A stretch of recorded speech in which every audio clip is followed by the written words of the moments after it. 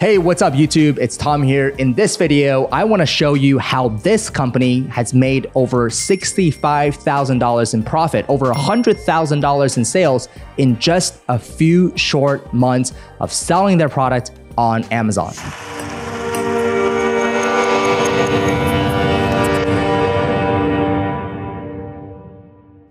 So the first things first I'm going to do is I'm going to log into our Helium 10 dashboard, and I want to show you, we launched the product on August the 28th, and today is December the 29th, and you can see that the product has done over $133,000 in revenue, and the coolest part is that it's $68,000 in profit.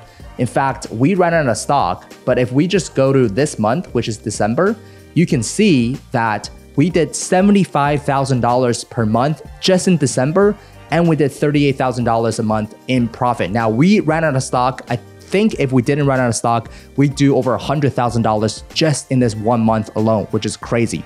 In this video, I actually want to go over, how we come up with that idea. When I say we, it's actually not we, it's Jenny, Terry, and Tony, three of my friends that came up with this puzzles company. I'm just helping them with the Amazon side of things. They did all the heavy lifting, and I'm just consulting and advising them with the Amazon side of things. But throughout this experience, I personally learned so much that I think is going to be very, very applicable for you guys as well. So I asked my Instagram, I asked my YouTube channel, like what kind of questions they asked. I had a lot of feedback. So I'm just gonna basically go over some of the questions as well as some of the backstory of Odd Pieces. So let's jump into it. What is the actual product itself? It's called Odd Pieces Jigsaw Puzzle. You're like, puzzle company? That's right, it's selling puzzles on Amazon. That's crazy.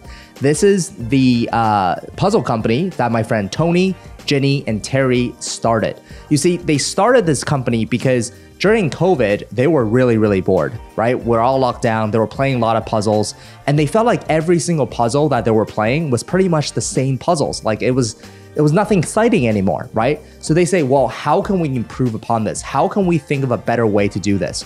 So they created this company called Odd Pieces. And in fact, what they've done is they actually launched this product up on Kickstarter first. So if you go to Kickstarter and then type in Odd Pieces, you can actually see their Kickstarter campaigns.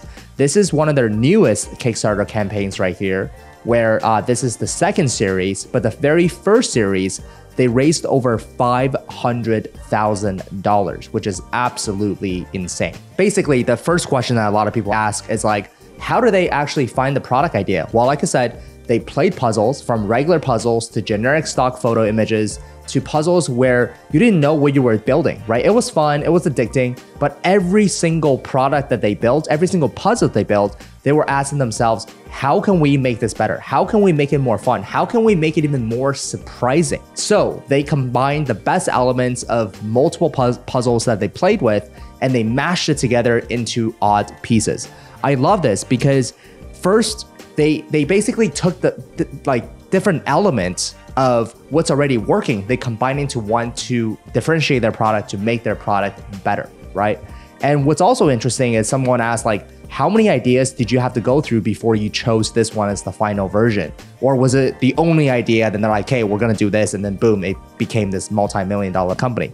That could not be farther away from the truth, because this is actually their 10th iteration from the initial idea.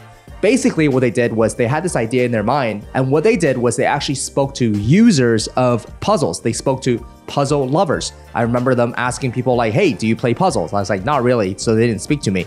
But they spoke to people that played puzzles. So they are asking him, hey, do you like this? Do you like that? They were basically doing focus groups. And I really feel like that's one thing that Amazon sellers are not doing well these days. They don't actually ask customers the right questions.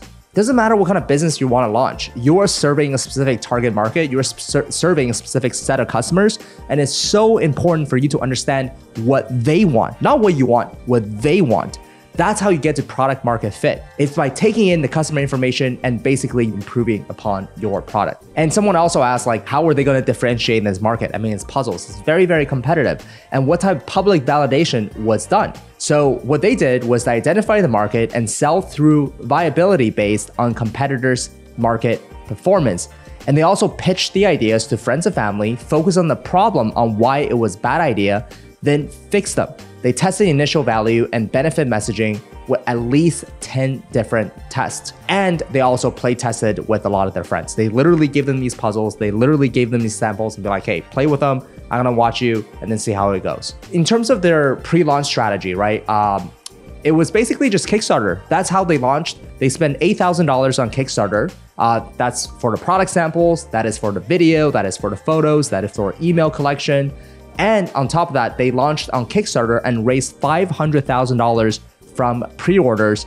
Over 10,000 customers, 40,000 puzzles were sold. And then they migrated to Shopify after to continue pre-orders, and they collected a lot of emails. So what's interesting about this brand is that they didn't launch on Amazon. They launched off of Amazon. And when I was like talking to them, because they're good friends of mine, I'm like, why don't you guys put it on Amazon? They're like, well, you know, it's just one of those things that they wanted to do, but you know, due to bandwidth, they didn't do. And I said, well, what if I just helped you guys out? Now, I don't want to take any credit because I really didn't do much. It was such an amazing product, such an amazing brand already that it's very, very easy for me to take a brand like that and just put it on Amazon, right? They already have the photos. We did the keyword research. We send initial batches to Amazon, which is only 300 pieces of each SKU, so we can only send 1,000 units. And then from there, we basically just used PPC. Shout out to Liron from Incremental Digital to help us with PPC. You can check out his link below this video as well. He's one of the best PPC experts in the game, and I absolutely love his service. So that's pretty much all we did. If your brand can do really well off of Amazon, you will definitely crush it on Amazon, right? Because you already have all the assets and everything. I really feel like Amazon is the easiest e-commerce business you can start. D2C, like direct to consumer and Shopify, is pretty difficult. And if you can crack the D2C side, Amazon will be like absolute joke for you. That's what I truly believe, right? So they run on Kickstarter, they did Facebook, Instagram, and YouTube, and they also did influencers as well. And someone asked, did they use Alibaba? So basically when they started their search via Alibaba, after they launched on Kickstarter campaign, suppliers started reaching out to us wanting to partner. So I guess a lot of suppliers actually go on Kickstarter and then see if the project needs like some sort of a partnership. That's really, really interesting. So they weren't married to our initial Alibaba suppliers. So we kept our doors open and possibility with many other suppliers because we wanted to pick the best suppliers. We ended up on many different video calls with suppliers and lots of samples sent to the home. There was never too many prospects, right? So it's like dating. I mean, go on many dates as possible so you can find the right one, right? You don't want to basically go on the first date and then just like, stick to that person, right? You want to see what's out there. You want to go fishing, basically. And there's never too many prospects. When picking suppliers, some of the key questions to ask is, how well can you communicate with this person? That is so, so important. Do they believe in your vision? Only if they believe in your vision, they will think outside the box with you. So it's so important because your manufacturer is your partner. It's not just like your manufacturer. I mean, without your manufacturer, you're pretty screwed, especially in the Amazon space. So think of them as a partner rather than just like, I don't know, oh, they're just a manufacturer. I'm not worried about them. Like, you rely on them as much as they rely on you, right? If not, the other way around. Like, you rely on them a lot more than they rely on you. It's super important that the suppliers is not only following instructions to the T, but also coming out with new ideas based on their expertise. Because their job, they create puzzles. They have so much data, information. They're truly the expert in this field. They know what's trending. They know what's not working. They have so much data. So why don't you form that good relationship with your supplier so that you can get the key information? You're partnering up with them not only for the product itself, but for their expertise in the field. They should know what's trending in this market. Some of the key things that you have to ask yourself is like, how did the samples go? The samples that suppliers send you is the first sign of your working relationship. Was it on time? Did they send you exactly what you're looking for? Are the samples organized? Are they well labeled? Did they send you more than you asked? Did they follow up? All these are signs of a good supplier versus a bad supplier. If you're telling them, hey, I want to work with you and please send me some samples, here are my instructions. If they can't even get the samples right, do you think they're gonna get your purchase order right? Probably not. So think of it, again, very much like dating, right? You gotta make sure that you put them through these tests so that you can find the best possible supplier. In terms of designing, because like Jenny, Terry, and Tony are not designers. So these puzzles, they obviously had a lot of designs on them. So how well did they design? They didn't do it themselves. They hired someone. So basically what they did is they searched for high and low for talent artists, right? These are the artists that are going to be creating the puzzles, and they will basically search via Instagram hashtags, Behance portfolios, Reddit forums to find artists to fit the style of work that they were looking for.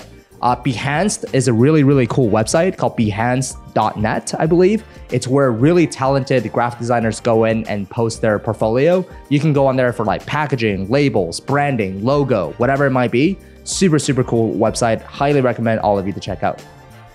And now here's the coolest thing, right? So when we were selling this product on Amazon, one of the biggest worries for me, for Jenny, for Liron was, well, we're selling this puzzles for $35 when everybody on page 1 of Amazon is selling their puzzles for like $12. How can we compete? I mean, our product is 3x, right? So as you know, many Amazon sellers that are watching this right now, if you don't have enough competitive advantages, you cannot compete on price. So people automatically look, oh, if everybody is selling for $12, I have to sell for $12. Well, clearly this is not the case. They're selling for 3 times more. So how can they justify this?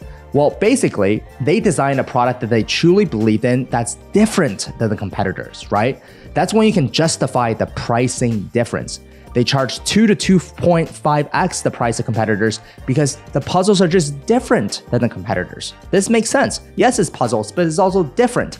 They carved out their own blue ocean. There's a really good book in business called Red Ocean, Blue Ocean. Highly recommend for you guys to all read that.